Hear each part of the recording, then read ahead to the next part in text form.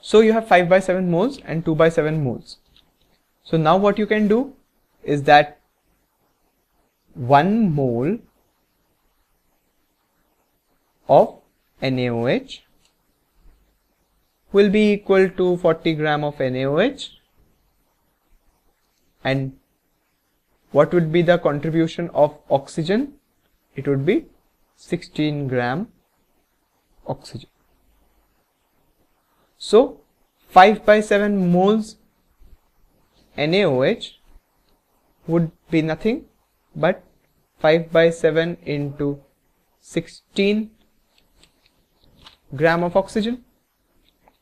Contribution of oxygen, 1 mole 40 gram, 16 gram.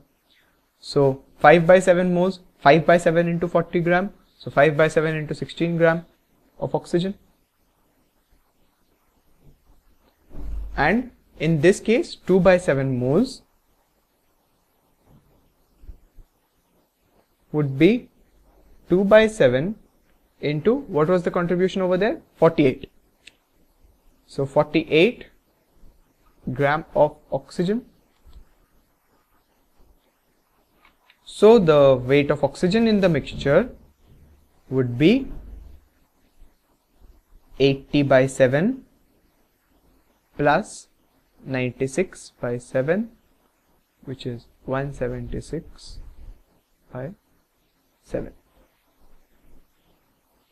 These many gram of oxygen.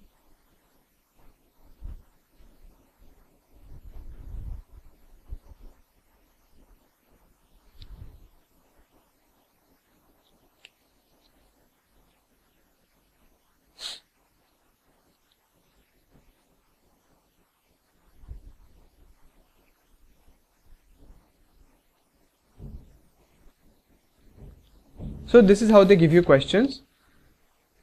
So you must know the very basic formula, not formula, the basic concept. 1 mole is equal to the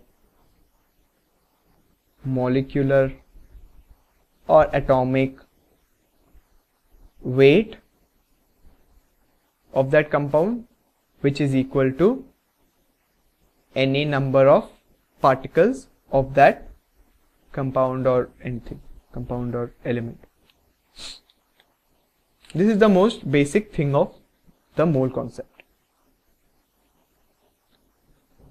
Now, little deviating from weights and stuff, weight of oxygen, we would rather go into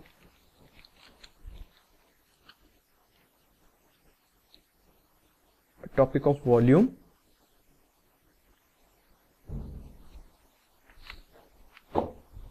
Now, what is volume? It is the space which an object takes in space. It is the amount of space which an object takes when it is kept in space. So you have something called a molar volume,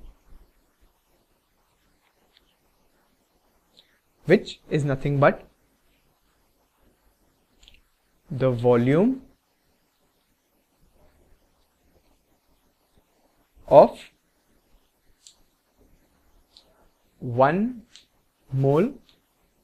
You write, this is a short form of mole, you can also use it. You just write MOL instead of MOLE. So I'll write MOL over here. So it's volume of 1 mole of that substance.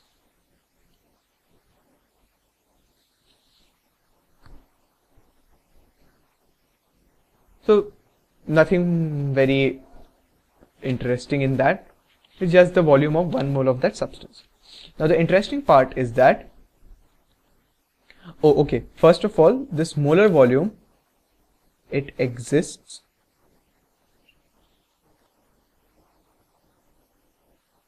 in only, it exists for all states, but we should take it only for the gaseous state.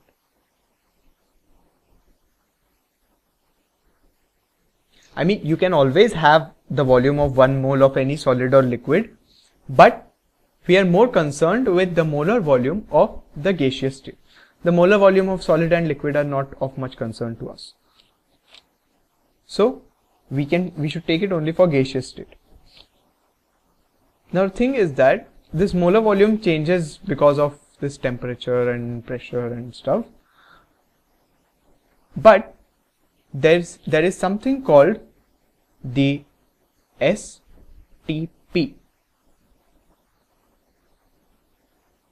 Might have heard it.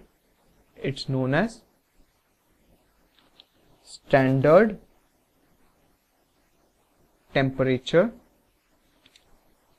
and pressure.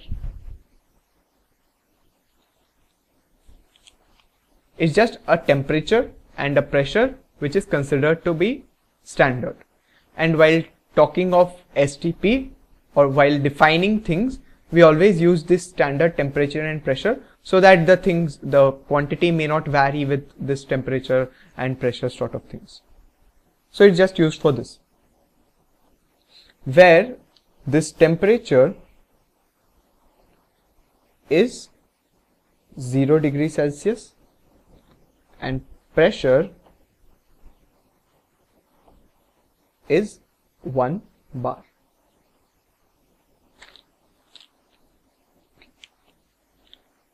So why are we introducing this standard temperature and pressure? It's because at this temperature and pressure, the molar volume of any gas will be constant. So the molar volume or the volume of 1 mole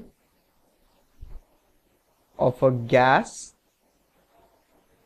at STP would be equal to this quantity, 22.4 liters or 22400 milliliter.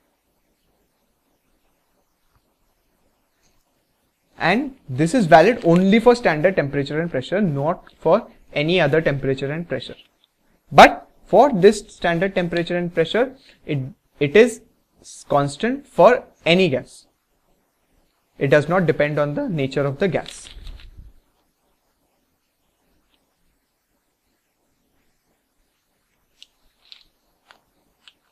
How this comes is a bit deviating from the path. It comes by this gas law, which is called PV is equal to nRT. We'll take up this gas law later. Just for the time being, P is the pressure, V is the volume of the gas, N is the number of moles of the gas, R is a constant called the universal gas constant, and T is the temperature at which the gas exists. So what this thing does is nothing but it's V by N is equal to RT by P. So this is the volume divided by the number of moles. So this is nothing but our molar volume,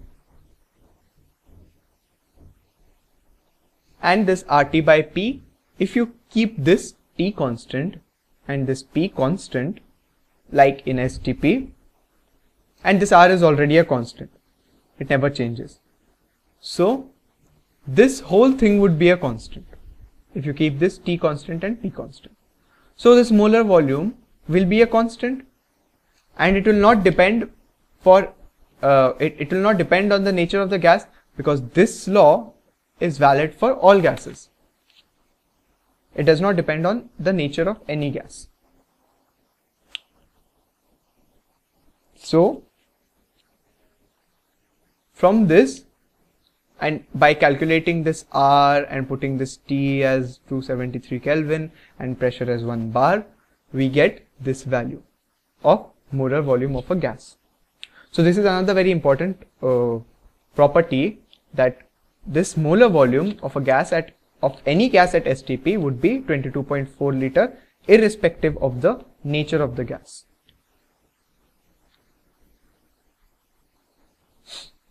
So from here we can deduce few more results, just related results, which is the number of moles of a gas is equal to the total volume of the gas at STP divided by 22.4, and this total volume is in liters. Since 1 mole of a gas will have a volume of 22.4 liters at STP, you can calculate the number of moles of a gas if you know the volume of that gas at STP. So remember that this is only at STP because a lot of mistakes are made.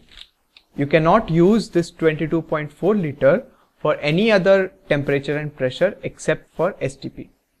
If there is any other temperature and pressure, you will have to use this V by N is equal to RT by T or PV is equal to nRT formula and then calculate the corresponding volume or the corresponding number of moles.